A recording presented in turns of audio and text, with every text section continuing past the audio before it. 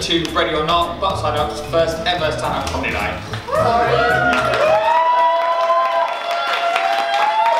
And far too pale for this much lighting. It's not fair. Yeah, so really thank you so much to all of you for coming down and supporting this. This is a really exciting night for us. Like I said, it's our first ever stand-up comedy night. And we're also raising money tonight for LAS, which is the Lesbian Asylum Support of Sheffield. So half the money from tonight and all the money from the raffle will be going towards that amazing charity in Sheffield. So please give generously. Speaking of, we have an amazing raffle. If you've not already bought tickets, you should, because there are some prizes that I'm being told that I have to tell you. So there's various tickets to local theatre companies, including us, for our production of The Importance of Being Earnest. There's Rent by HSU Theatre. We've got various tickets for Tabby Teas, Haggler's Corner and Rude Shipyard, including some club night tickets for Lebanon, a Stationer's Bundle, which is not stolen from my old workplace at all. Some vouchers for Timson's and a photo shop, a nice bottle of vodka donated by our lovely friends at Dempsey's, and also a £5 bar tab for here tonight as well.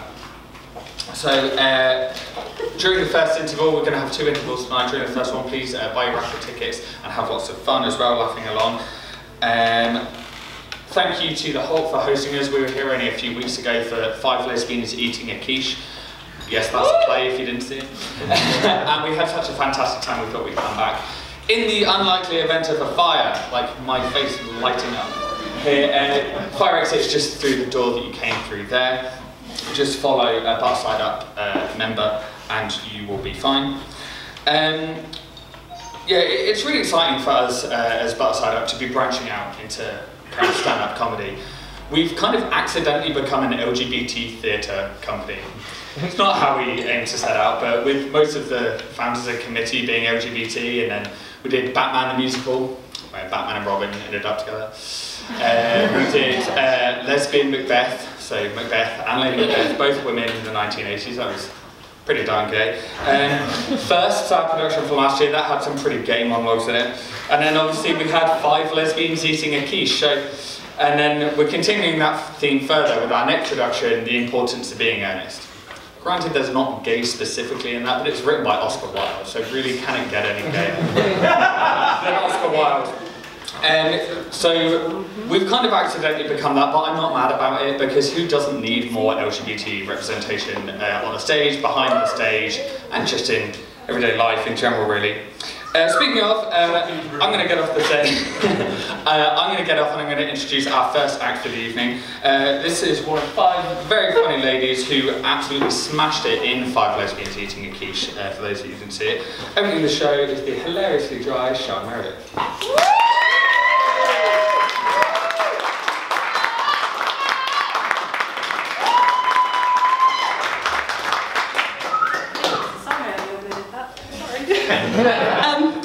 Oh, hello. So, this is my first time doing stand-up comedy, which is terrifying. Not for me, for you. I mean, whoever it is, it's my first time and thinks, yeah, this is going to go well.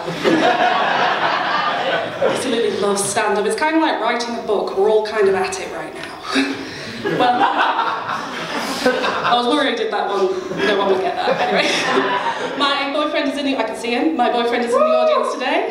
I love him very dearly because having him means I don't have to date anymore. It may surprise you to know that I found dating difficult. I do possess a face and body that one might call brave. I used to really hate that term, but if you've ever gone braless in the winter with tits that go, it takes on a whole new meaning. Yeah, I never really had any luck with women in particular. I don't know if this is just my experience, but every queer woman in the UK is 5'4" or shorter. Now, I know there's someone here that's going, I'm 5'6", and it's like, that's still short. Where were you when I was single? It's more of a thing about my body image, really. It's nothing to do with them. It's because I couldn't really imagine walking down the street with my cute little girlfriend looking like Lenny a la Mice and Men, just...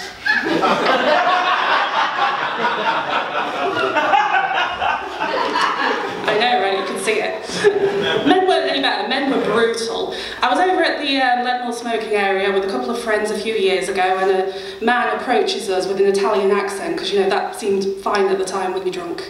So he comes up to us and says, I study psychology. I know it's not a good accent, but the fact was neither was his.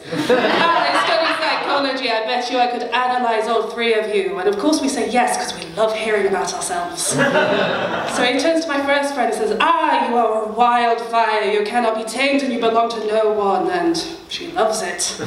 He turns to my second friend and says, you are beautiful, a kind soul. You enchant men. She loves it. He turns to me and says, you have a great sense of humour. So yeah, I'm glad I found this one. I found a tall one, that's important for aforementioned reasons. I swear you can look online at a guy's profile and it just says, gap year in MAGA love, lads on tour, lock her up, 6'3". 6'3", you say? I once went on a date with a guy who took me to a cafe with lovely low beams and he kept banging his head on them. So arousing.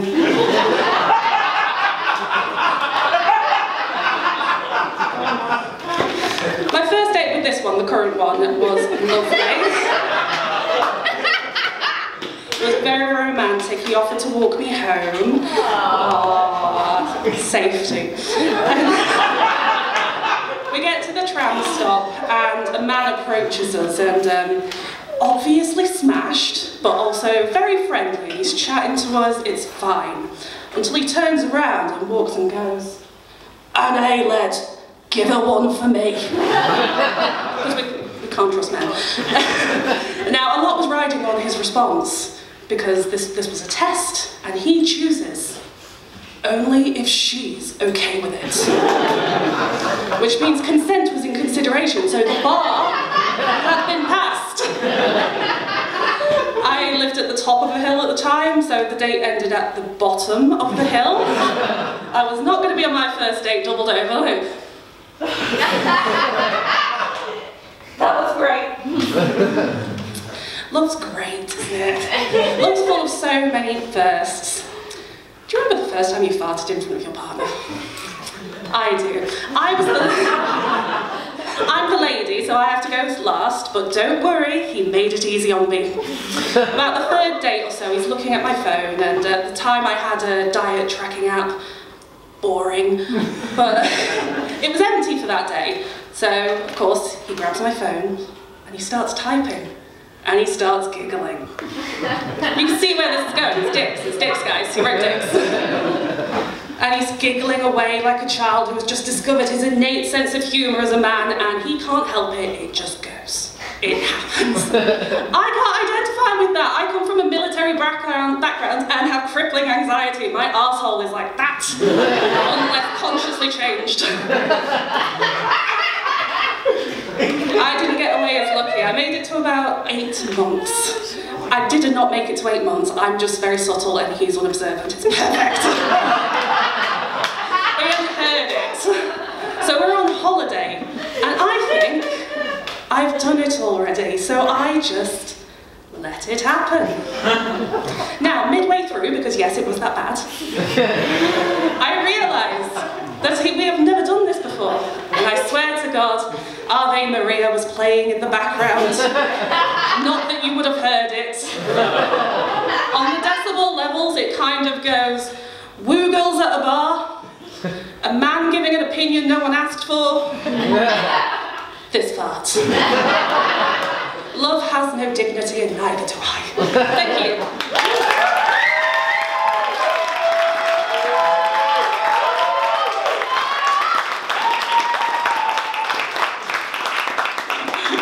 Not the content I was expecting, but thank you, Sean. That was absolutely fantastic.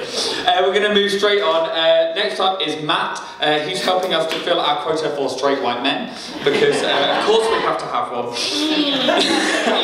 This is actually Matt's first time performing with Butt Side Up, so please give a big hand for Matt.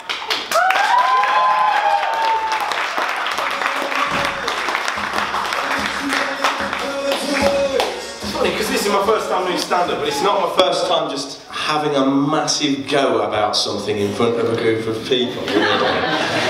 So we just go, and all of us here, we've all lived with people at some time. We've all had flatmates, and we all get on with them in a varying level. And you may notice from the tone of my voice that I may not be getting on with my flatmates. And the reason not is for one particular reason, and that is the bins. Because the bins are a massive issue. And I mean a massive issue, because no one's taken them out since Christmas at this point. And I made the mistake. It was my fault. This is all my fault, some would say. Because during the first week of uni, the bin got full. And without saying anything to anyone, I took it out. During the second week of uni, the bin again was full. And I took it out without anyone saying anything. Now at this point, my flatmates assumed that the bin fairies were in play. And that for every time the bin filled up, it would magically disappear. And that's how it went. Because they wouldn't bother. It would overflow. Eggshells would be tipping out. It would just explode, and I would take it out. This means that everything they haven't shat out in the last 6 months, I have personally carried down 2 flights of stairs across the courtyard and thrown into a large container. And I'm not less pleased. And after Christmas, I'm done, and I say, this is it, lads. I talk to them all, and I sit them down, and I say, I'm done. I'm not taking the bin out no more. This is it. We're going to have to do it together. And they go, what? You don't mean the cleaners did it? Fuck you all! And then, the war of attrition starts. One of them literally said to me, they do psychology as a course, literally said to me, mate, it's alright. Do you know why this situation is alright? Because you're weak. And we know that you'll break before we do. And nothing has ever resolved my will so much in my entire life. And just like that, the bin has not been emptied. So we get to that day we all waited for, where the bin finally filled up. The tension was palpable. It overflowed, guys. The eggshells were over. There was crap everywhere. The recyclables were at the side. They got smart. They were trying to be smart about it. They were like, we'll leave it in compartments for him. He'll get over it. But I didn't. And 3 weeks later, we're at breaking point. And then one day I walk into the kitchen. And they've got another fucking bin bag in it.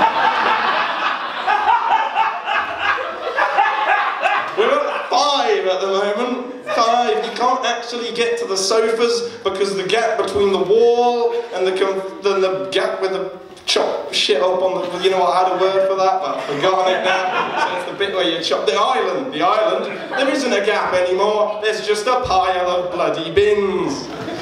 So you can't get to the sofas anymore, which just means they don't hang out in there anymore, so I don't have to see them, so there are pluses. What's going to happen, I don't know. That's it. I will say there was a reason for this trigger. And that reason was because over Christmas I went through a really bad breakup. When I say a really bad breakup, I mean a perfectly normal breakup. You've got to treat them as they come, don't you? So I met this girl in Corp on a Wednesday, and we made out for 2 hours. About an hour and a half in, I turned to her and I said, what's your name, by the way? That was the level of this relationship. We went on 2 dates, and on the second date, she was like, oh, I think we should have a serious conversation. And I was like, should we? She was like, yeah, serious conversation. I was like, a serious conversation? She was like, a serious conversation. She wanted to ask me out, but she just, man thing, you know, there's normal role models. It wasn't about it. So we spent about an hour and a half wandering around town, waiting for me to ask her out. Eventually did it, and we were in a relationship. I've never been so ecstatic in my entire life. And I went home and told everyone about it. This was about 2 days before Christmas. And the next day I see her off on the train, all romantic like. We share a kiss on the platform. And she goes home for Christmas. On Christmas Day we call. And I'm like, well, and it was magical. And then on New Year's Day we call and she's like, you know what? Let's pretend like we're kissing each other as the midnight strikes. And I'm like, sure, sounds like a good idea. We call about half an hour later after midnight. And I'm like, you were great, babe. You were great. I was making out with that Foster's like it was you. And she says, you were great as well, but mainly because I was making out with someone else. Just like that. Do you know what the saddest part of this relationship is? I'd written a poem for her. I'd written a beautiful, beautiful poem. I would like to read that to you now. My love for you is like a river, flowing constantly through ribbons of seamless loving purpose. And that river is like a fresh rose, crimson with passion and delicate as fingers set for desire. And that rose is like a diamond, sparkling in the dizzying moonlight with turning majesty of true feeling value. And that diamond is like a cup of tea, soothing to the soul and warming to the body with more compassion than made love can show. My love is like a river, like a rose, like a diamond that is a bit like a cup of tea. Basically, I like my love hot, hard, pink and wet. And I go upstairs. I've been Matthew Scout and you've been great.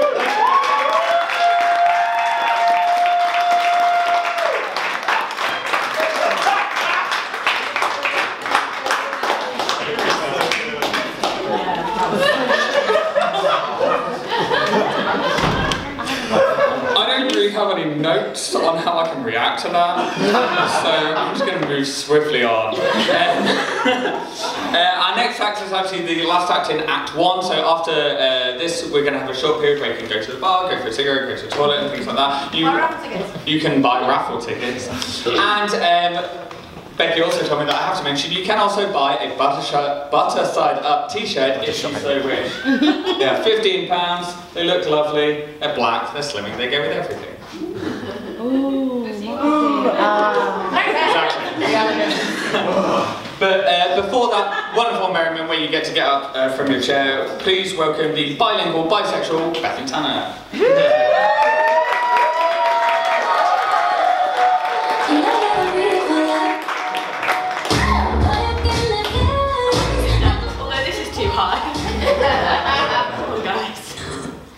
Yeah, I know that everybody else kind of did the subtle thing of going around the back and then coming out the door, but I was sat right there. I was just like, I'm just going to go in 5 seconds, go back out again.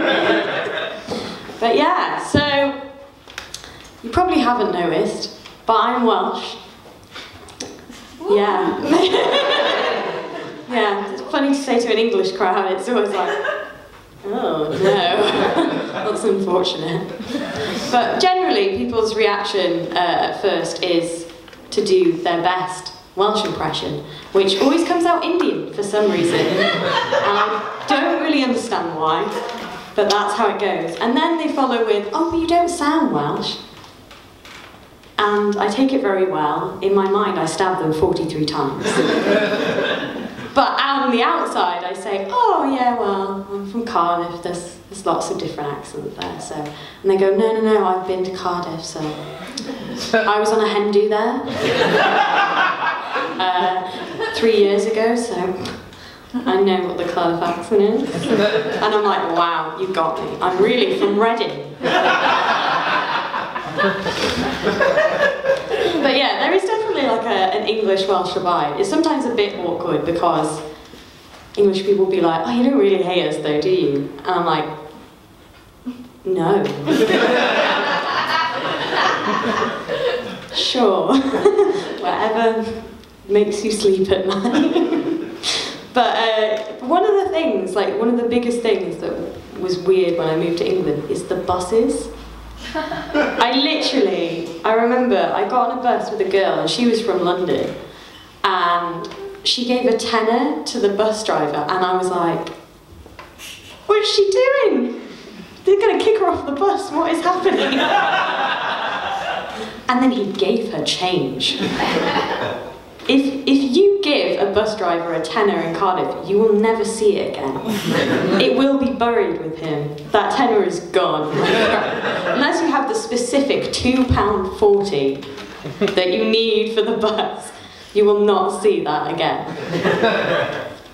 But yeah, people are a bit more entertaining when they meet my parents because they have actual Welsh accents that people like, especially my mum. She's a Valleys girl.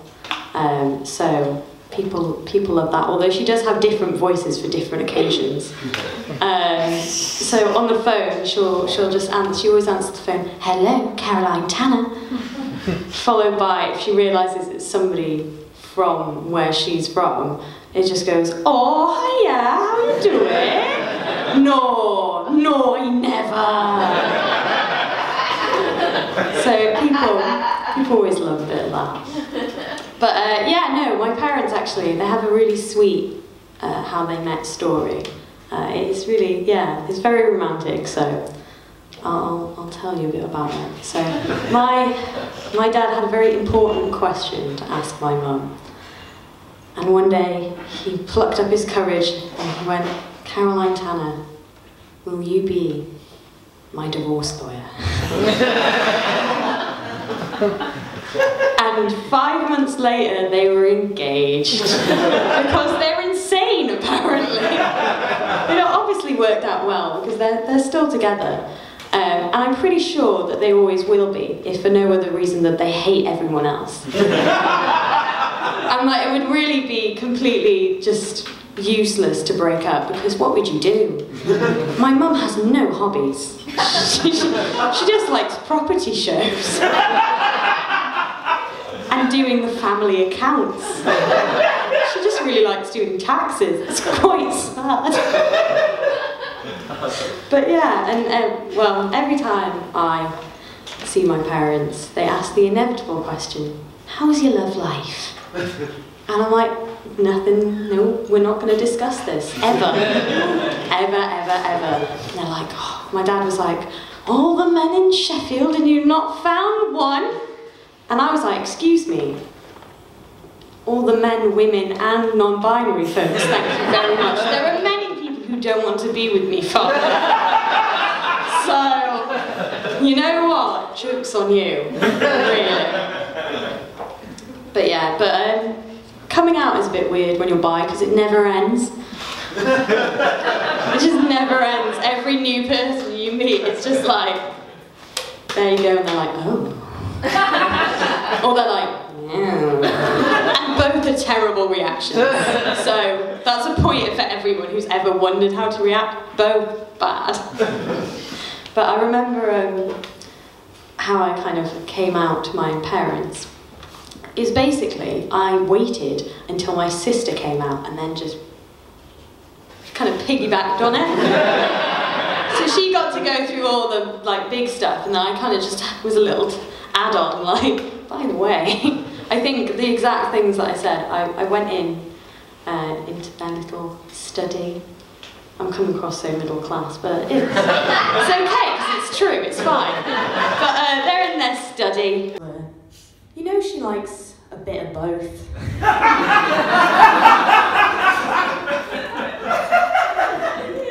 And they were like, "I guess." I was like, "Same." And they were like, "Okay," and they just continued doing their taxes. We have not discussed it since. That was 2 years ago, and I'm fine with that. I did my time. I did the thing. That's all I need to do, as far as I'm concerned. But I was also quite scared about coming out to my sister Laurie as well, because I was like, I know it's like your thing, so I'm trying to steal your thing. I'm not like, yeah, I know it's like, you know, you've got the whole, like, very like, you know, you've got the rainbow flags, and you've got literally the rainbow flags everywhere. You've got the hair, you've got, you know, you're doing it, you've got so many plaid shirts. I get it, this is your thing. But is it alright if I kind of tag along? Am I tall enough to ride? And it turns out I was. And she was just like, that's so strange. I don't own bisexuality. And I was like, oh, great to know. That is good. But yeah, I think queer dating is quite strange, really. I'm not good at it. Surprising, I know. Men are better because they're very easy to trick.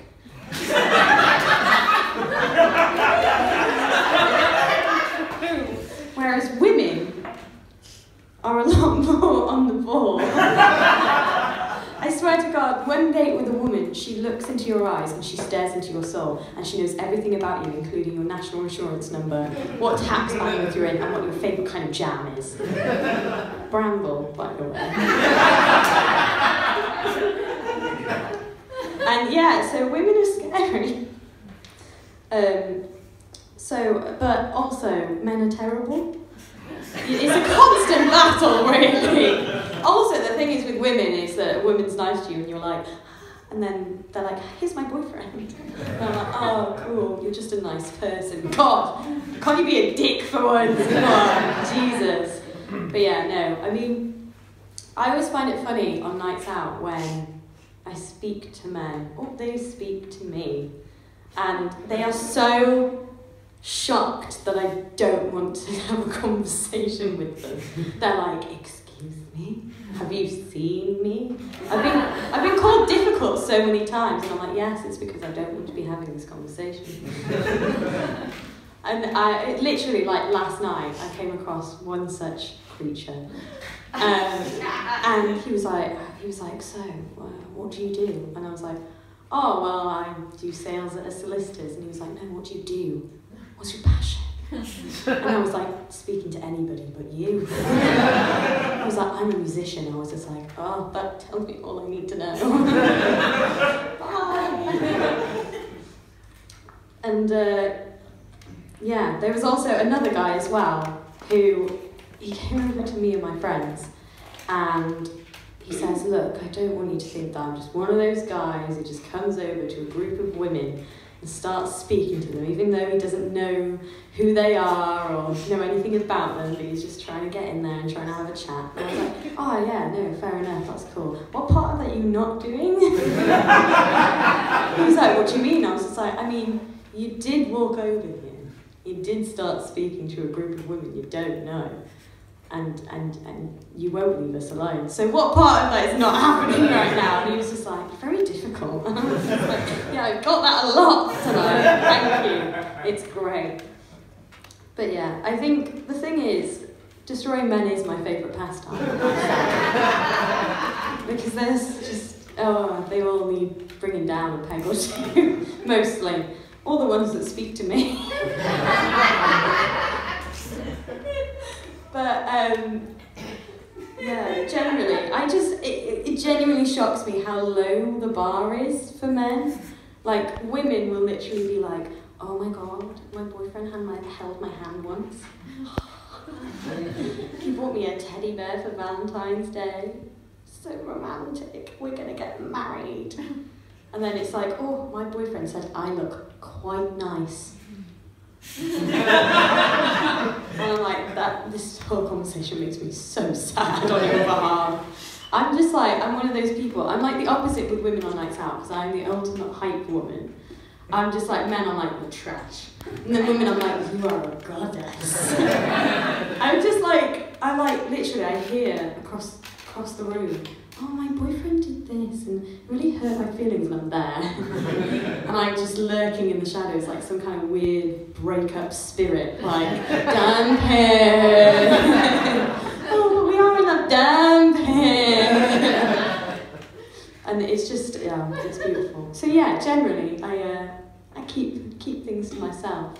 Although that also has unfortunate consequences, such as I found out when I was living at home a couple of years ago.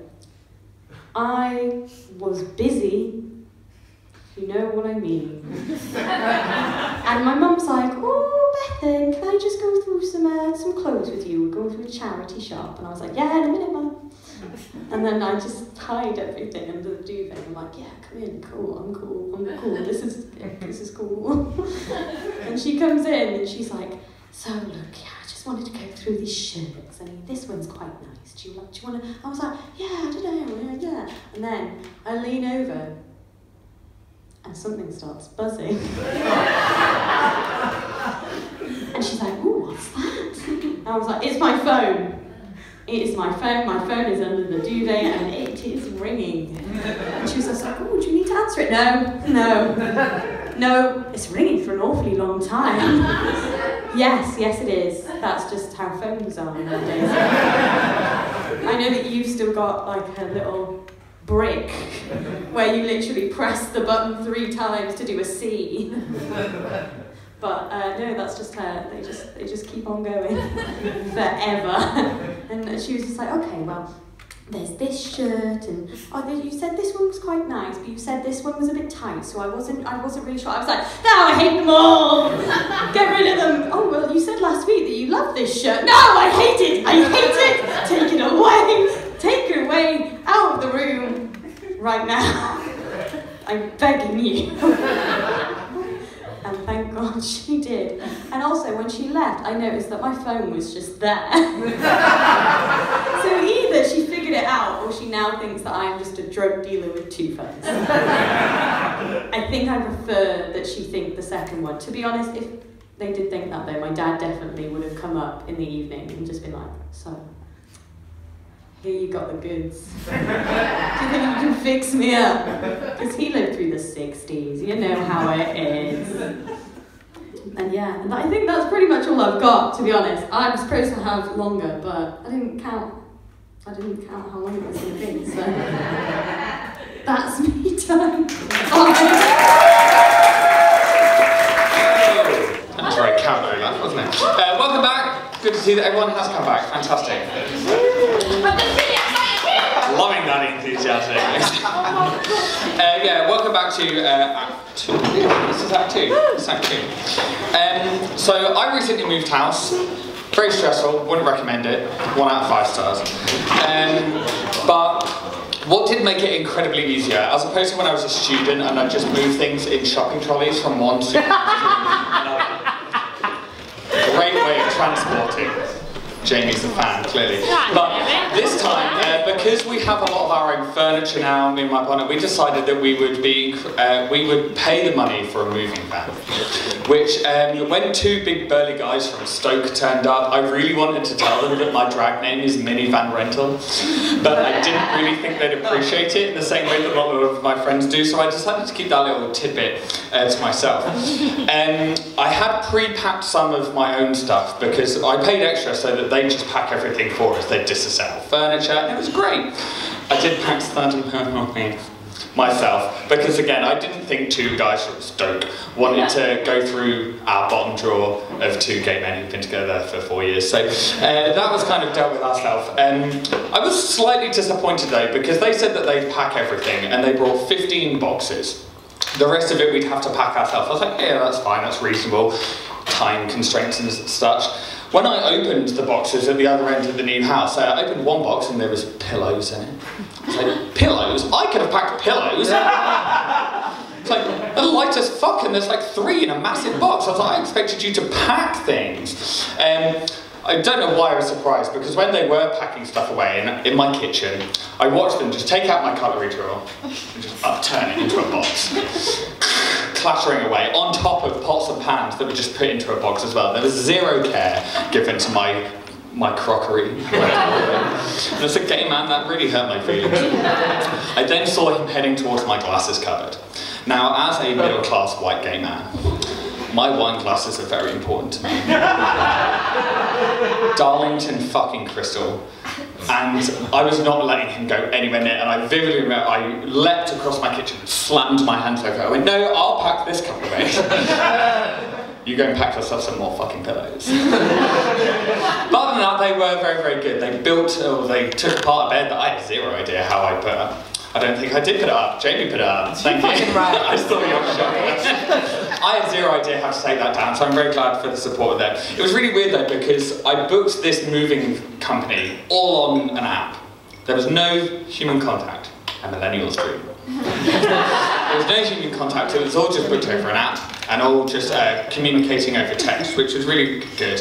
I have a bit of trouble communicating over text though. I think tone can't always come across. I'm a sarcastic fuck. And so tone can be read very badly over text. I'm also really guilty of overly using the crying, laughing face. I use it basically as a full stop, so all my friends must think they're hilarious. When in reality I'm just like in my bed with the duvet, just like, okay, crying, laughing face. And then autocorrect as well. I just can't get on with autocorrect. I mean, I've never meant ducking in my entire life. And it's how it just doesn't learn as well. Like, it will correct it and I'll go no, but then I'll type it again, it'll correct it again. It's like, no, I've already corrected you once, please don't try again. And it means that things get miscommunicated. I texted my friend the other day saying, do you want to go for a walk by the river? Came out as wank by the river. Really, I meant to say, do you want to go for a wank by the canal? Coming up now, we're going to have Ella, who is the author of a fantastic blog and an all-round boss bitch, really. Over the last couple of years, she's accidentally been the third wheel on several first dates with my various boyfriends over the last few years. So she's a real trooper. I want to give you a big, I want you to give her a big hand because she's really fantastic. So please welcome Ella. Woo!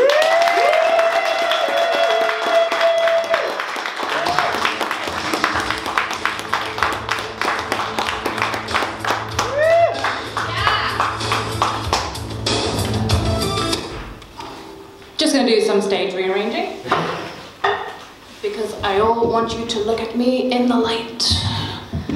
Yes, I'm that conceited. So, how are we doing tonight? Are we doing well? Yeah. Got a bit to drink? Yeah? Yeah, feeling good? Good. It's going to be a good night. Right, so this is a fundraiser for lass. Shout out if you're a lesbian. Good. Shout out if you're queer. Don't shout if you're straight, this world is already built for you. Right. So, my name's Ella. I go by Ella Nobra Watts. It's an anglicised version of my actual name. My given birth name is Eliana Nobra-Vaksha. If anyone wants to spell that, one go, no try, I will buy you a drink. Terms and conditions can apply. I might not want to buy you the drink.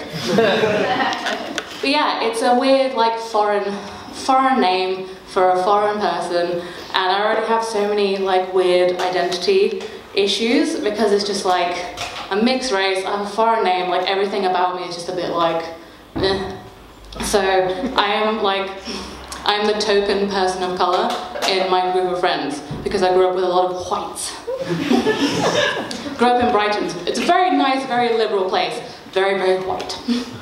And yeah, so a lot of my friends just be like, oh no, I'm not racist. I'm friends with Ella. And I'm like, cool. Yeah, I was once described as, a friend of mine said, hey Ella, you know, you're like the blackest friend I know. First of all, did you see the way I just came in? Like that little dance I just did. I may have black African genes, but they are not exhibited today. Plus, I'm wearing Harry Potter glasses and a Strokes t-shirt. Yeah, it speaks for itself, really. Any of you watch Queer Eye? Yeah, there we go. I love Queer Eye. It is the best show. For those of you who aren't familiar, it's about 5 gay guys who make over someone's life. And one of them's like, gonna do your hair, gonna like trim your beard, it's gonna be all great. Another one's like, I'm gonna teach you how to dress so your wife won't leave you. And another one's like, I'm gonna teach you how to make guacamole, it's gonna be amazing. And one of them's like, tell me your deepest, darkest secrets and I will fix them. And then one of them, the trooper, his name is Bobby. Yes, people familiar with Bobby, yes. Bobby is really the gem of the show because he comes in. They have a week to make over these people's lives and he's like, I have built you a new house. I have fitted you this wonderful new kitchen. I tore out all the carpets and all the hardwood flooring and replaced it with marble. And one episode in the recent series, right, there was this lesbian black woman, right? And she had, yeah, you know. And she like just had this like terrible life where she was like abandoned by her adopted gay parents, and like it was a deal. And what he did, he reunited her with her sister, who she thought was her cousin. And he rebuilt this life for her, and it was just like, oh my god. So not only does this guy rebuild your house, but he's also like reconnecting you with all this family, and it's just like, Anthony just makes guacamole, and everyone's like, oh my god, Anthony, we love Anthony, oh my god, he's so hot. And it's like, really? But maybe just because Bobby's a Virgo, and I identify with that a lot because I have a Virgo moon. Yes, I'm one of those astrology bitches.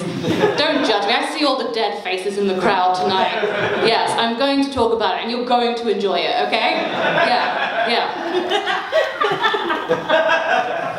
I told you, you're going to enjoy it. My ex thought I was really dumb for believing in astrology, and I said to him, "You're Catholic."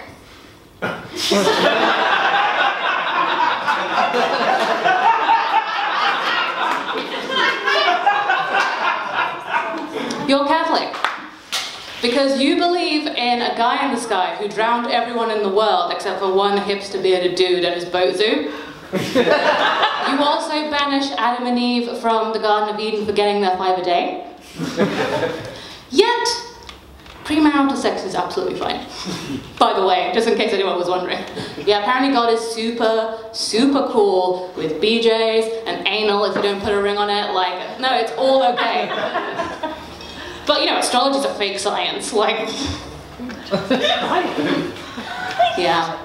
No, so I'm a Leo, in case anyone was wondering. You know, I moved so the light was on me, in case you couldn't tell that I'm a Leo. But yeah, but with my Virgo moon, two very opposing forces. If anyone knows anything about astrology, Leo and Virgo just don't get on, and they live within me. So it's a constant struggle of like, hey, look at me, I'm doing stand-up, this is great, life is great. What do you think you're doing, you dumb bitch? No one here's laughing. You think you're funny? And I'm like, yeah, this is great, I'm a Leo, my Leo sun is shining, and my Virgo moon's like, we should live in a bin. It really is a fun seesaw of life to live on. I once managed to identify someone's sun sign just by looking at them. I was in a club and I was like doing my thing, my white girl thing, my half white girl thing. And this guy was chatting me up and we're chatting and I was like, you a Scorpio? And he was like, yeah. I was like, yeah, I thought so. And he was like, why did you think so? Because you look like you're about to ruin my life. And so I dated him for 3 months. And he did ruin my life. Yeah, he was like, to be fair, we had a lot of fun. He was a little bit older. By a little bit, I mean a lot older. Like, late 30s, good job, good car. He had kids from a previous marriage. He's in midlife crisis because he's dating a 25-year-old. And it's like, it was all good. It was all good in the hood. And you know, I like to make people feel uncomfortable. So you know how I was talking about like, I'm the token person of colour in my friend group? Well, once I was hanging out with some friends and one of them works like in a hotel bar and he gets given these things called privilege cards. I will note that this friend is a white male. I thought privilege was a given, but I won't comment. So yeah, privilege cards. It entitles you to a free drink at the bar for however many cards you have. And I was like, there's a joke here somewhere. So I look at these cards and I'm like, is this to make up for the distinct lack of privilege I face as, you know, a woman of colour, you know, greedy bisexual, working class, foreign, and then he was like, just take my privilege, and his like already white face just went translucent, and it was great. So with this older guy I was dating, I liked to take advantage of making him uncomfortable. For example, we had a nice day out once, and you know, we went for lunch and we went to the cinema and it was all great and lovely. And we go to part ways and we're in this very busy foyer of the cinema and we go to kiss goodbye. And I really hammered up, like full PDA, leg over him, you know, just tongues everywhere. It was like just making a scene. And then just before we part, he turns around and I say, bye and run the other way. Just before I turn the corner, I go to look at him. His face is beetroot red, which is the only perk of dating a ginger man because you can see all the emotions on their face. I'm a nice person. So yeah, so I'm 25, and my favourite response to that is fuck you. Because I hang out with like a lot of older people, and apparently my youth is intimidating to them. But it's fine, I'm not really that good at being young. I'm really bad with slang. I'm so behind on slang. Earlier today, I told my friend, yes, that song did not slap as hard as the other version. I was talking about Shania Twain's That Don't Impress Me Much. If you were wondering, the version that doesn't slap as hard is the country one. The dance mix is where you need to live. Yeah, but I remember when the term bae became very popular. And I didn't really understand what it meant, but I wanted to be cool because I was supposed to be like a young, hip millennial, so I was talking to a co-worker once who was like slightly younger than me, so I was like, I'm gonna impress her with this slang all the kids are using. And I told her I could really go for like a bae sandwich right now. Turns out, after a very awkward meeting with HR, bae was not what I thought it meant. They thought I was prepositioning her for a threesome with her partner. Turns out bae does not mean bacon. So yeah, that incident enough was, enough to turn me vegan.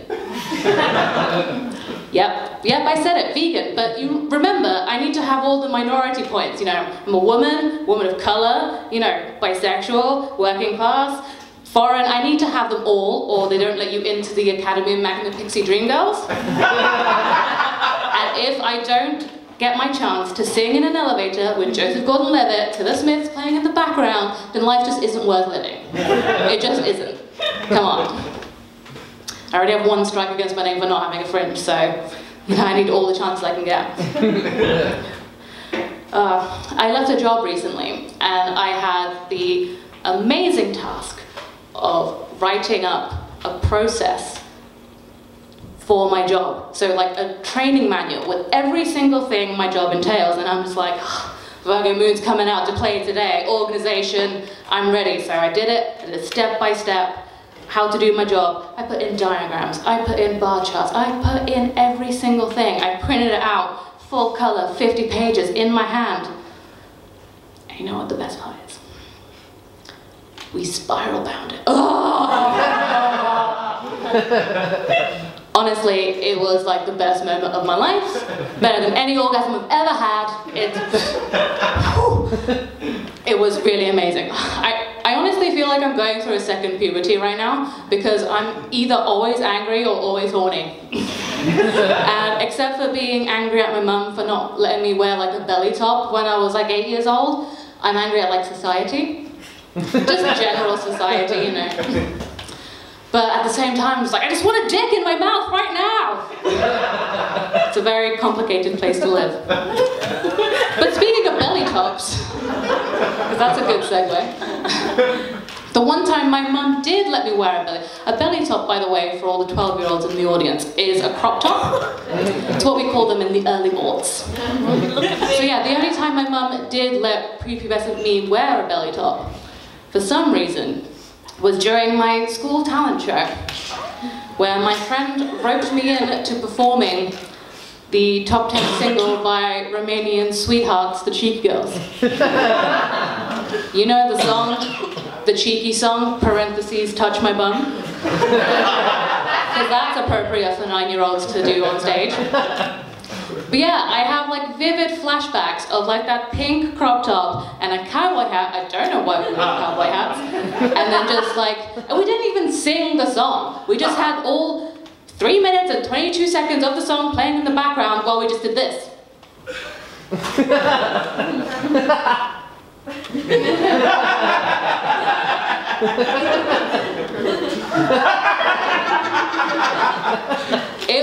It was a ride.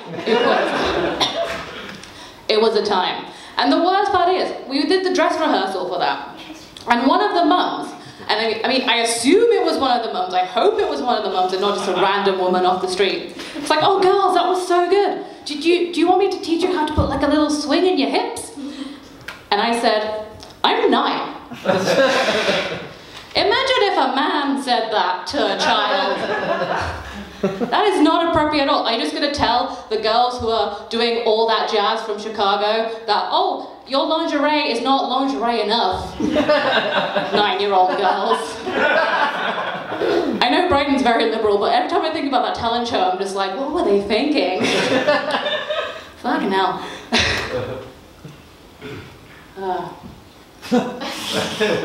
I was just hydrating, but sure. It's nice doing stand-up for a crowd that isn't in London. I live in London, so I do like the open mic circuit a little bit. And it's just an audience full of comedians waiting for their turn. So it's nice just to have people that enjoy being here. But yeah, I'm just gonna leave you on this little note. I graduated from therapy earlier this year. I was mentally ill, now not. You don't get a certificate or anything, it's just a fun way to say, I'm not going anymore. And my therapist was like, so what are you going to do now that you're not like going to the sessions? I'm like, well, instead of paying you to just sit there and nod and ask me how things make me feel, when you know how things make me feel, I made a very detailed list, Virgo Moon, of how things make me feel and all the alternate realities around that. I'm just going to ask my friends for advice for free.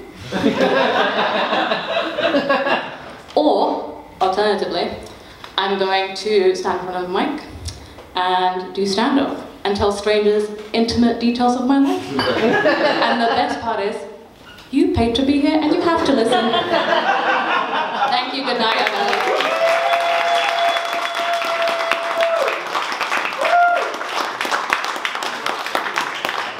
Guess I'll clean up your shit then. No, really, really well done, that's fantastic. We're going to move straight along with Butterside Up's original stand-up star. So Lucy did her first stand-up for Butterside Up's The Bakery. If you've not seen it, you're 10 minutes. But we will be doing more this year. She is the queen of multitasking. She's the treasurer for Butterside Up. She's the digital media officer for Butterside Up. She does pretty much everything over the last couple of months, so she's really been bossing it. I'm hoping she's enjoying all this praise. It's like the most praise I've given her in many, many years. Normally I'm like, get the fuck away from me. But I do love her very much, so please give it up for Lucy Smith-Jones.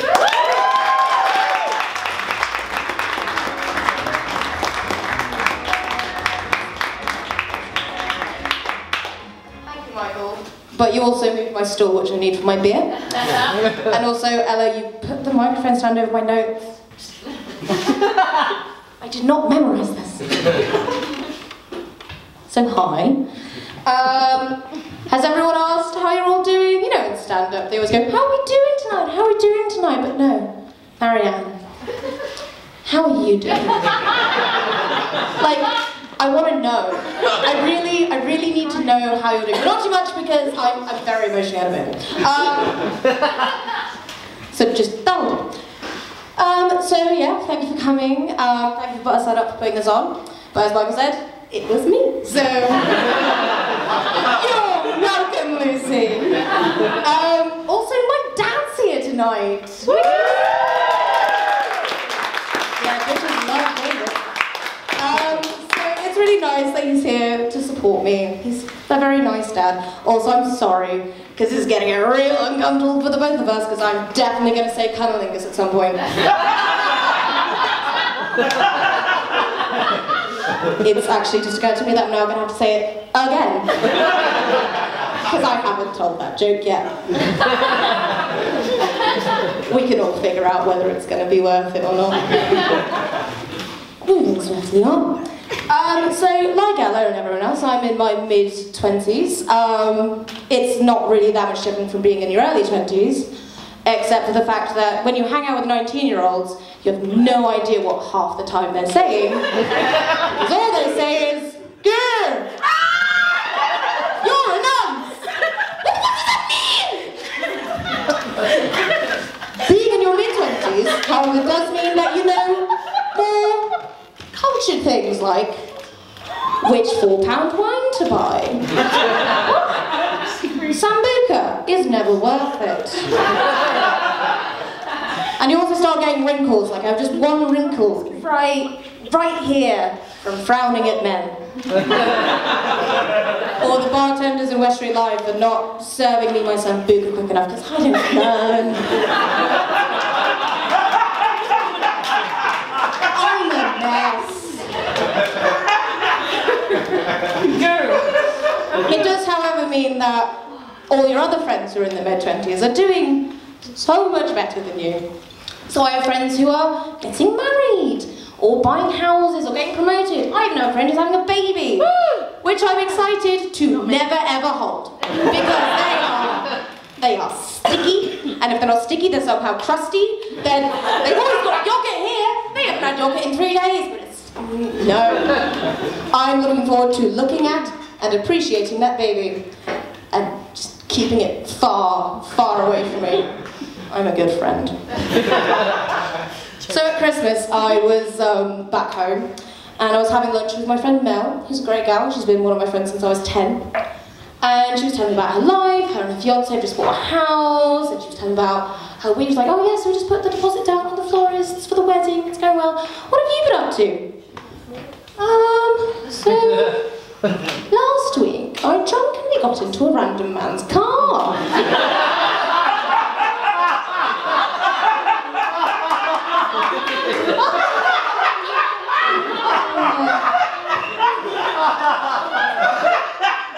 And before you start worrying, I'm clearly fine.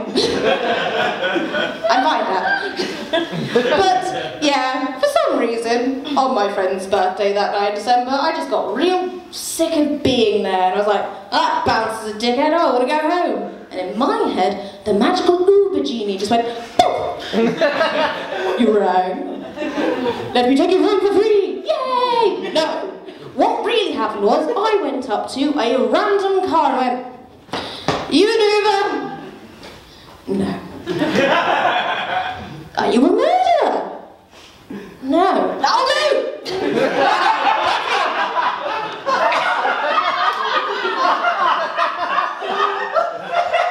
Now, some of you might be feeling a bit concerned. Imagine being me, sobering up in the backseat of that car. I'm just sat there like, oh, my big chips on again. Oh, I'm going to die. Yeah, no, yeah, this is how I die. Yeah, oh no. Oh yeah, that's the parkway coming up. Yeah, that's the parkway. I'm gonna get murdered in Rotherham. I don't want to die in Rotherham. The morticians finger the corpses. Just murder me somewhere classy like Bakewell. Fuck this. I just piece and like roll out a red light. Sorted. And clearly, I no longer felt any kind of distress over the situation, because I then rang my friend and be like, I think I just got abducted. Turn the location on your phone. How do I do that? Just fucking do it. I spent the entire walk home on the phone to my friend and be like, how accurate is that location thing? Like, can you tell if I... Look, I'm doing this. Can you tell? Can you tell? Can you tell I'm doing this? Get fucking home and I will kill you myself. I'm doing well. So, as you might notice, I may need to get my shit together. Just a bit. Unfortunately, I don't really have any job opportunities which don't encourage me to drink on a Tuesday afternoon. Because I have a degree in film. Yeah, so basically having a degree in film means that I spent £12,000 to spend 4 years thinking that Quentin Tarantino was a bit overrated, and then getting a piece of paper to tell me that I was right. I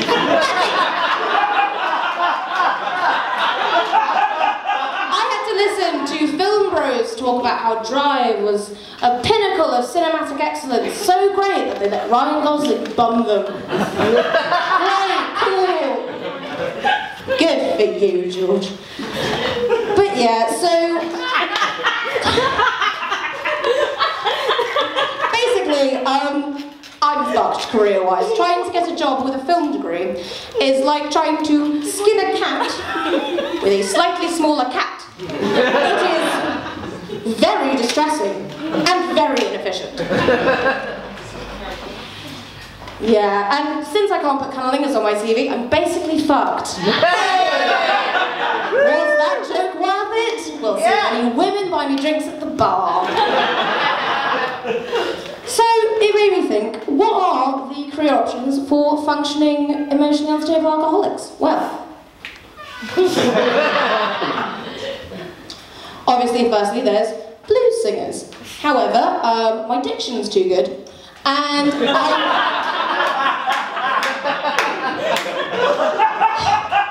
I don't have a methadone addiction quite yet. Also, as you can tell from how painfully southern I am, I just don't have enough of that whatever attitude it is. You imagine me singing a Rolling Stones song? Yeah, you got satin shoes. I'll go. So that's not really one of them. Also, I can't play guitar because my hands are tiny. Second option, I guess, is doing stand-up, which is basically me just doing this, and it seems to be going okay so far. Thank you. Because, you know, I think stand-up as a medium is very interesting. It allows us to sort of examine ourselves through a different lens. By using humour, we can truly understand ourselves and ask really, really important questions like, what is the deal with airline food, guys?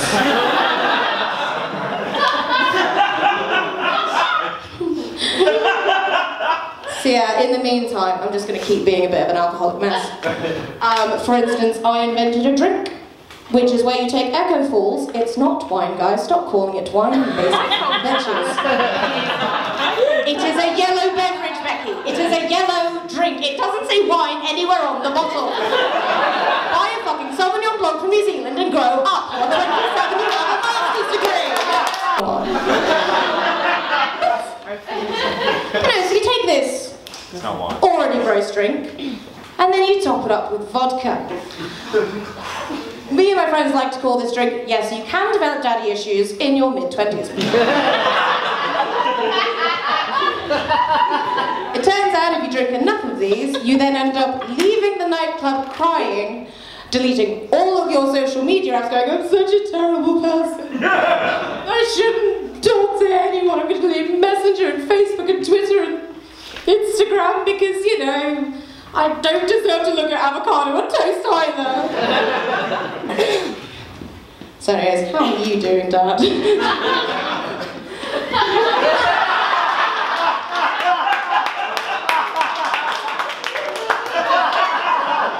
Hopefully you haven't lost too much respect for me. So I'll tell a nice story now. Kind of. So, I don't know if you can tell by the everything about me, but I'm a big old massive lesbian. We needed one, didn't we? Fun fact, I didn't realise I was gay until about the age of 19, 20. I just thought I liked Shakira for her music.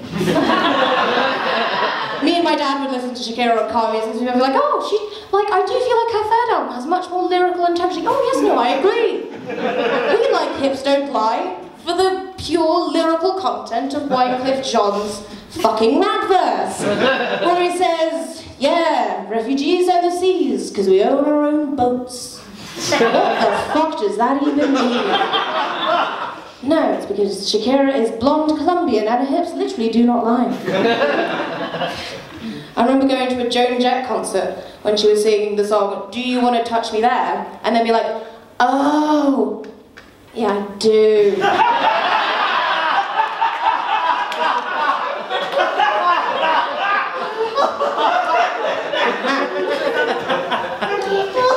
And so, you know, kind of upon realising that I was not one of the straights, I kind of thought, do I come out? There, it's not really relevant, I'm painfully alone. I don't need to introduce anyone to my parents, they'll get there on their own. So one day me and my dad were having lunch and I just got a new haircut. Imagine Boo from Orange is the New Black. That's how very, very dykey I was at that point.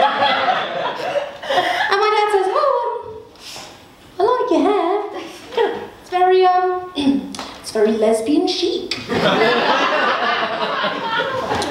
Right, so Dad, you basically figured that kind of into women then. Well, I mean, yeah, you did wear a lot of waistcoats when you were 15. Which, for starters, rude. And secondly, is a very damaging stereotype, I know. Anyways, but no.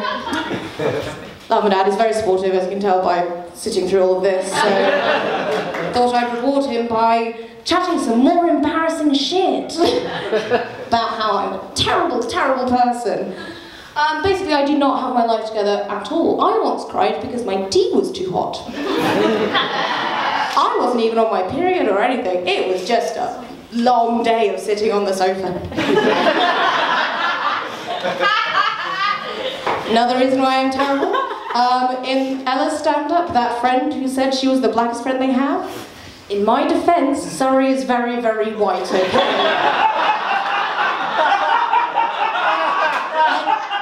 It's close enough to London that people don't say racist things, because they're worried that there might be one behind them, but they're thinking it. So yeah. I'm more woke now. Another reason why I'm terrible, I once slept with someone after they said that Hitler had some good points.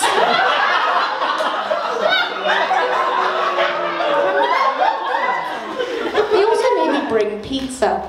It was a bad time.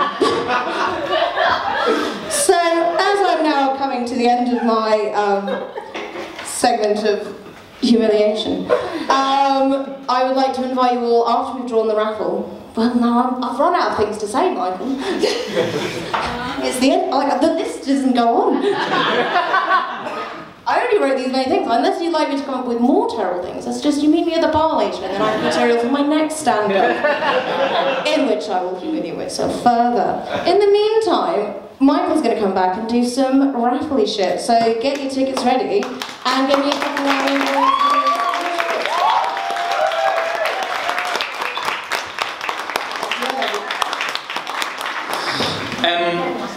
I have a bit of a confession. Okay. No, fuck off. No, that was many, many years ago. No, my confession is I hate The Notebook. And this is like a really sore subject with a lot of my friends.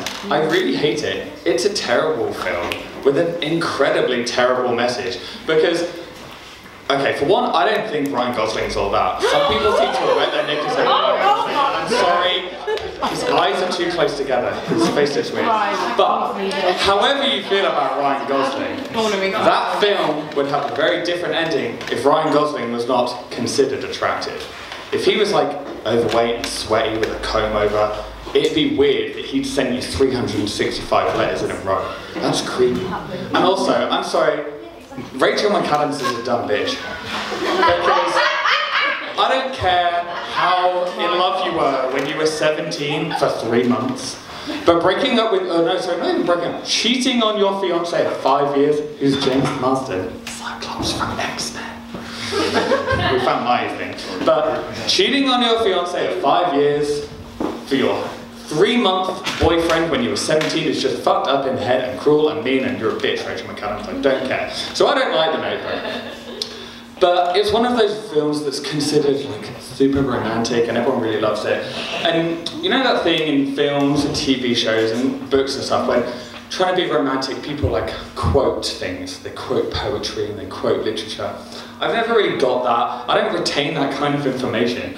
The only quotes that I memorise are things like Mean Girls, Harry Potter, and memes from Drag Race. And I just don't think that's gonna get my boyfriend in the mood. He's like, I'm sickening, what? That's not gonna help me get laid. And I think partly that's due to like things that we read in school. Obviously we read the kind of like basics, like Romeo and Juliet, but again, do not serenade someone with Romeo and Juliet. It's about 2 teenagers that kill themselves after 3 days and 6 other people die. It's not romantic. But the other things that we read in school were like incredibly dark. One thing that is bent into my mind, a quote that I could like serenade my partner with, although I never would. And I don't know if you're familiar, it's a book called The Bloody Chamber by Angela Carter. Yeah, we read that extensively in school. If you don't know it, it's like fairy tales rewritten from a like feminist horror kind of perspective. It's very odd. And there's one quote that is forever burned into my mind because our teachers decided it was appropriate at 16 for us to read this book. And I'm going to tell you the quote. Her cunt split like a fig beneath the great globe of her buttocks, whilst the man in a mask whipped a nine-tails across her back.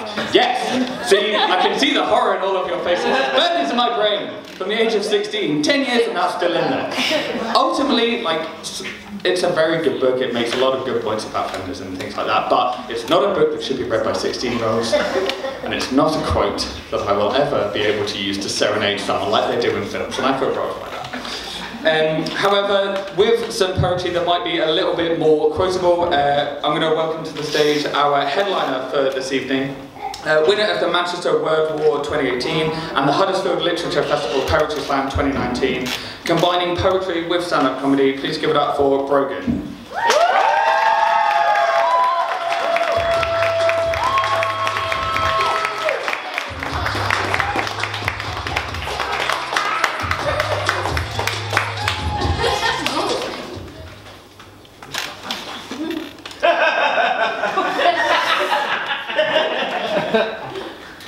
Ladies and gentlemen, you ready for some comedy poetry? I can't hear you. I said, are you ready for some motherfucking comedy poetry? Are you ready for rhymes?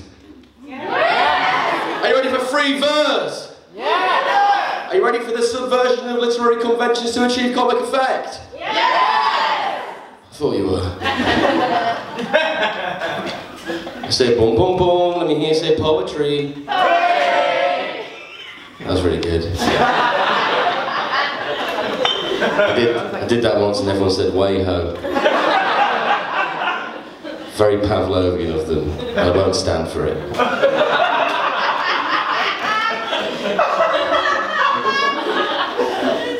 My name is... I'm trying.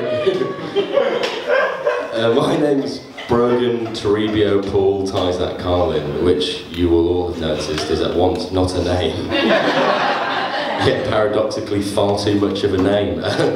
But it's interesting, it's an interesting name. Like, in fact, it's more interesting than most names. For example, sir, what's your name? Daniel.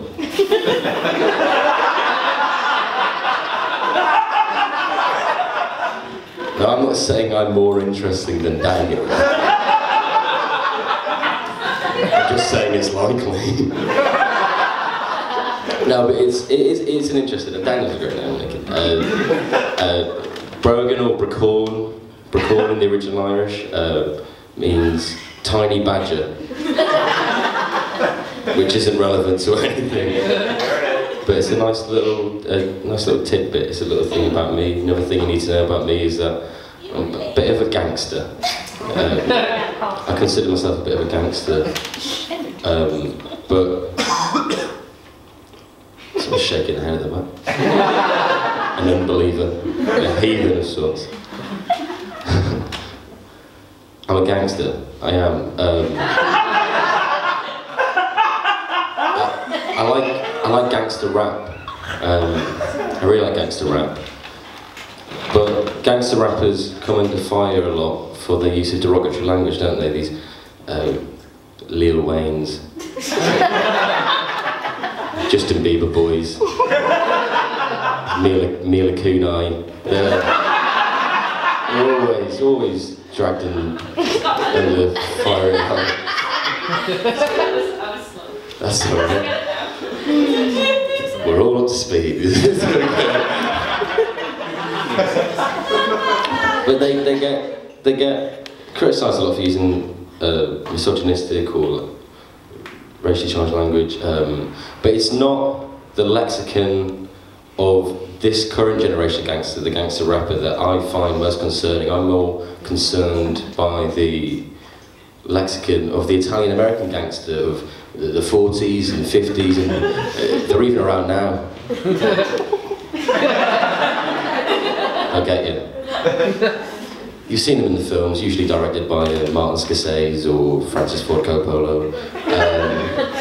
Usually got someone like Alexander Pacino in, or Joseph Fishy, one of these boys. And there's a phrase that they use a lot in these films that upsets me, not necessarily because it's explicitly offensive, but because I don't understand what it means.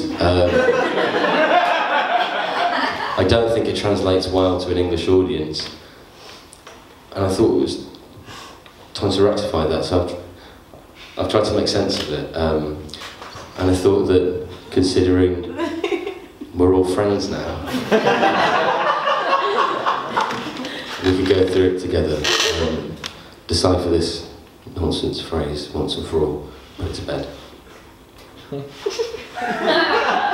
So this is a poem, the first poem of the set. And it's about that phrase, and it's called Flirt, or You Look Like $1 Million.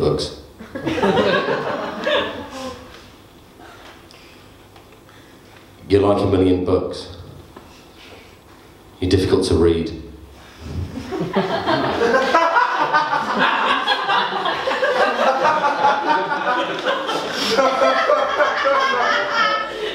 You're like $1 million.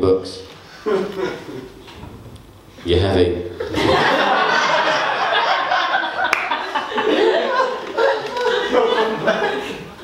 You're like $1 million, incredibly fun to repeatedly hit with a stamp. You're like $1 million, you're impossible to understand. You're like $1 million, you're beyond my grasp. You're like $1 million, far too much for an evening.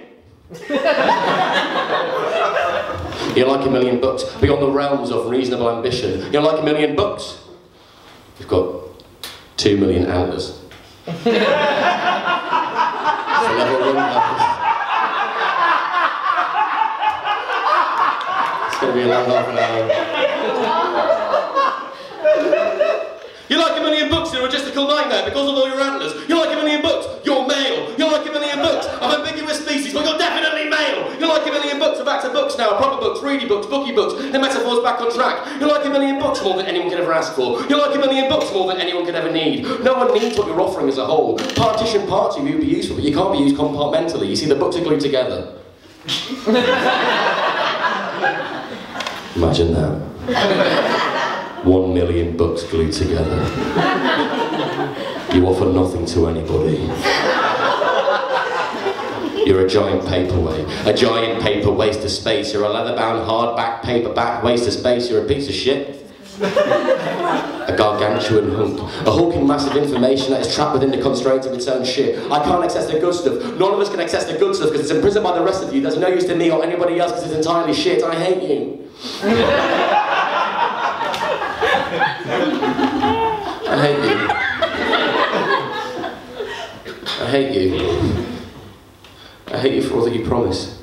I hate the potential for good you offer, but not feasibly being able to ever make good on by simply being what you are. Your very nature and existence renders anything that could ever be good about you null and void. You're trapped in your own complexity, and your everything is transformed to nothingness because of the very fact that you exist. You're like $1 million. You're quite pretty. Thank you, that poem's about me.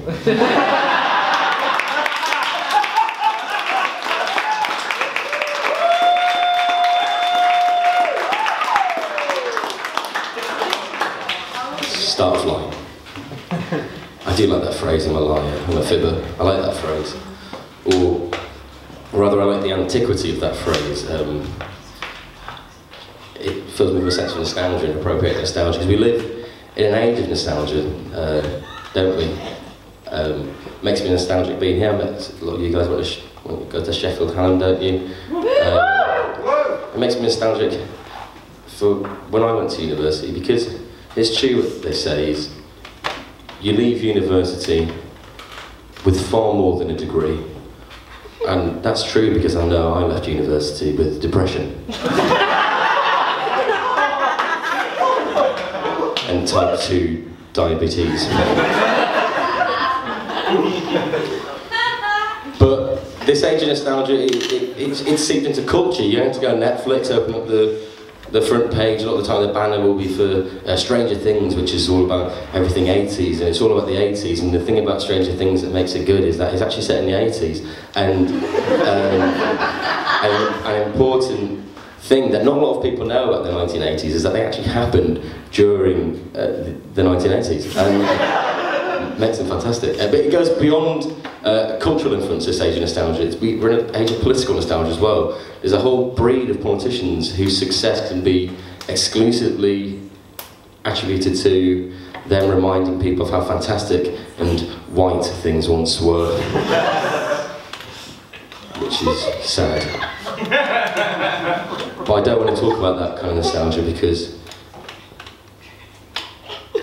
I don't want to do it. I've got nothing new to add to this conversation. That's why I want to talk about an innocent nostalgia. It's a nostalgia that exists and always has within older generations, and it's just a pining and a longing for an era or a way of life that they knew and loved and can never get back. So this is about that innocent, wholesome sense of nostalgia. It's called memories. When I were a boy,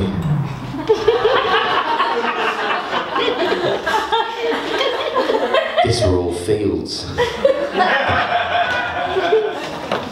Pure naked nature, not even crops to yield. No cineplex stood in that plot yonder afar. We just skipped gaily through fields, catching butterflies in jar. When I were a boy, this were just grass. No roads to travel on with your fancy bus pass. It was nothing but green from here to Timbuktu. No Thai massage parlours or nightclubs for you. When I were a boy, this were just daisies. And we'd lie on our backs, shirts dirty, just lazing. There were no buildings here, none, not at all. Not when I were a lad. Well, I'll be honest, that sounds fucking shit.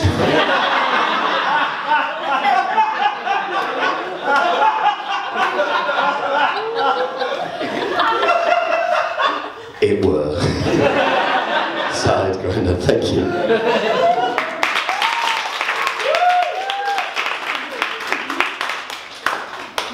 I'm never going to express anything more than a vague interest in anything again in my entire life. Because when I do, I receive a present at Christmas or a birthday relating to that thing that I have no interest in. I then have to feign enthusiasm for something I don't give a shit about. I'll give you an example. When I was 6 years old, I caught the last 20 minutes of Bruce Lee's Enter the Dragon. And my mum came and said, what are you watching? I said, I'm watching this film called Enter the Dragon with this man called Bruce Lee. It's pretty good. It's good fight scenes. He's fought Chuck Norris. It's been pretty good. Next week I had 6 Bruce Lee posters framed on my wall, and 2 are still up. I've never seen a Bruce Lee film in its entirety. I've seen about 20 minutes of Enter the Dragon, and he's like an idol. He's a god in my house now. He's got a shrine. Does Bruce Lee? Happened again. I was in year 11, year 10, year 11. My friend had O2 priority. He said, I'm going to get some tickets for Rihanna. Do you want to come watch Rihanna with me? I can get us tickets, definitely. I said, sure. I'll go watch Rihanna. Went to the concert, came back. My mum said, did you enjoy the Rihanna concert? I said, yeah, she's a very, very good showman. I enjoyed it. Production value was fantastic. It was a really good concert. And that Christmas, I received Rihanna's entire discography. And that's not an exaggeration. Every album she had released up to that point I had in a stocking. And I had to pretend I was like a Rihanna superfan. You know, the whole time my mum that she'd spent 40 quid on albums we both thought was shit. And we'd be driving around town and Rihanna would come on the radio And she'd be like, oh, I don't like this one, but I know how much you like it, Bready. So she'd leave it on as a treat for me. And we drive around Hartlepool, listening to a song we both thought was wank, and I came to there, like, oh, yeah. This is pretty good. And it happened again. I started studying English in Durham, and I started getting into like Marxist, like literary critical theory. And that Christmas I woke up and I had the decomposed corpse of a Russian Tsar on the couch.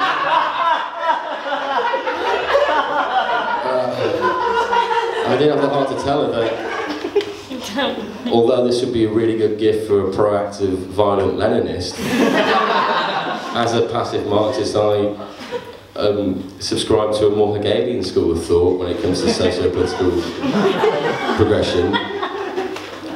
So this was worthless to me, but I'd sit in my bedroom trying to find the lost Princess Anastasia in my spare time just to save face. It was a fucking nightmare.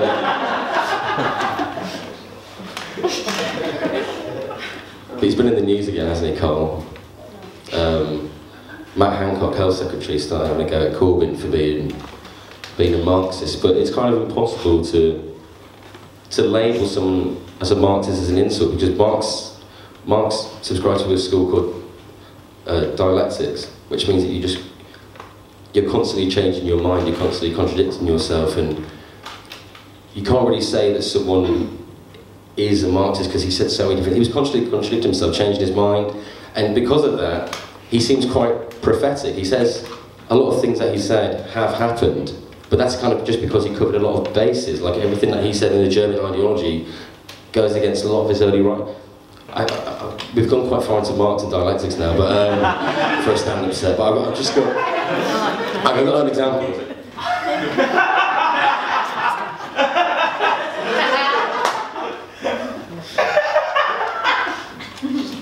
Right, so this is from a paper in 1860.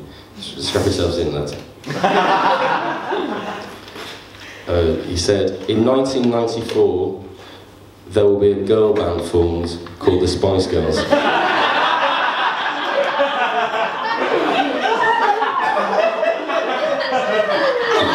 He continues, and there'll be a sporty one, and a baby one, and a posh one, and a scary one, and a ginger one, and they'll have a film called Spice World. But then 3 years later he revisited the topic. He said, I don't think there will ever be a band called the Spice Girls. Especially not in the 1990s. It is morally and physically impossible for that to ever occur.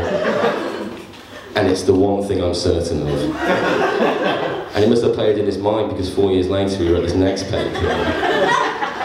He said, no, okay, there definitely will be a band called the Spice Girls. And the posh one will marry that lad who plays for United. And that one will be called Victoria Beckham then.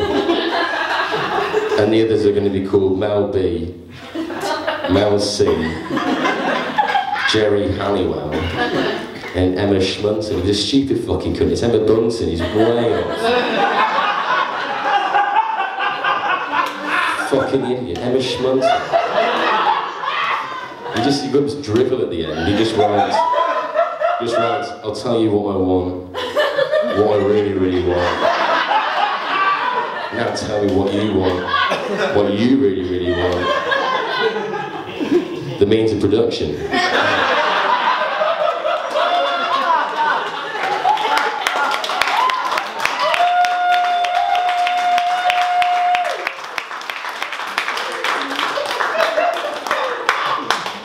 I've been nervous about that bit. I think any standard bit we have to establish what dialectic is beforehand. It's risky. Thanks for being on board, Vaguely. While we're on the topic of politics, I think it's important to address an issue. We've skirted around it every day of our lives, but there's a rift in this country. There's a rift, it's dogmatic. And to be honest, I'm not sure whether I'm supposed to be Team Meghan or Team the Duchess of Cambridge. It's just something I struggle with, and I think we all struggle with daily. Apparently Meghan said some mean things on the wedding day to Kate and the kids and stuff. But like, you know, I'm a fan of Markle. She seems hip. She was all right to me. But when's the Duchess of Cambridge ever doing anything wrong? So, I've tried to break it down.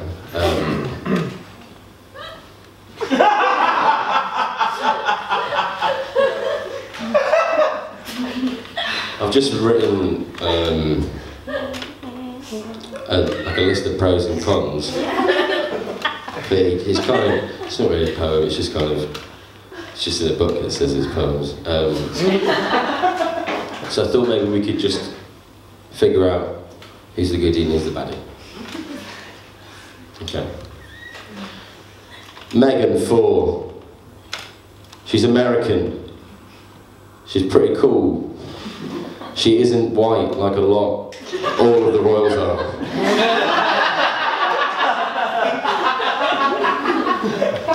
She was in Suits, and Suits was fine, and she has a lovely smile and wears it most of the time.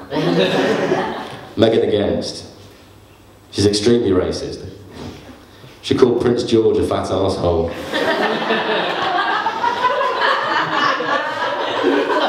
She's terrible at archery. She called Princess Charlotte a fat arsehole. Her favourite film is Eddie Murphy's Norbit.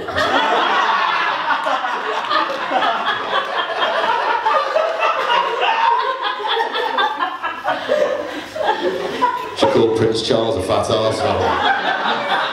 She's trying to get a catchphrase going, we think, anyway. Okay, let's do some Kate.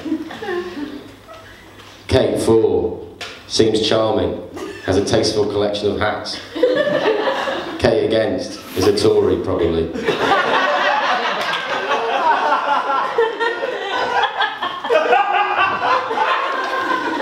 That could have been a lot of people. She hasn't said, she hasn't been public about it. But we can just speculate. Kate 4. Her father runs a company that deals mainly in the delivery of party supplies. She's a very useful person to know if you're organising a party.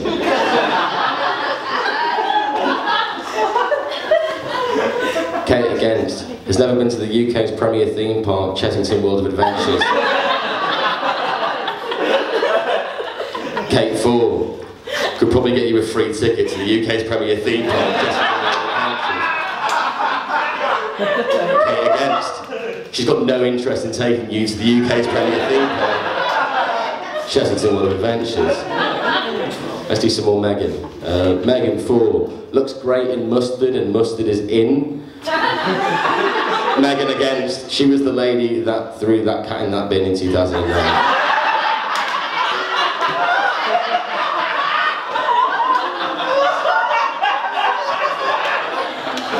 And we could never let that slide. And God knows I've tried. Kate 4. She'd never hurt a fly. Kate against. She has tried. And she often pokes people in their sides against their consent, giving them a nasty shock. She's Meghan against. She never calls back.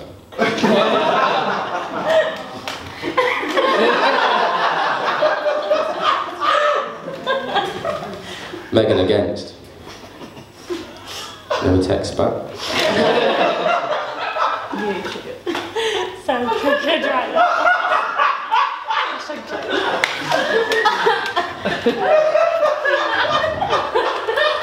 Meghan against.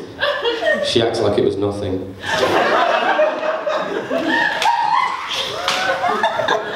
Meghan against. She acts like she never knew me.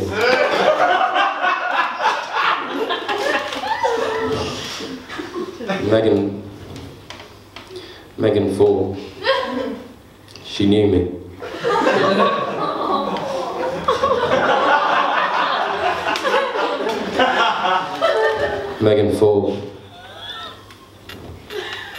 knew my soul. Megan 4, she loved me. Megan 4, she loved every part of me.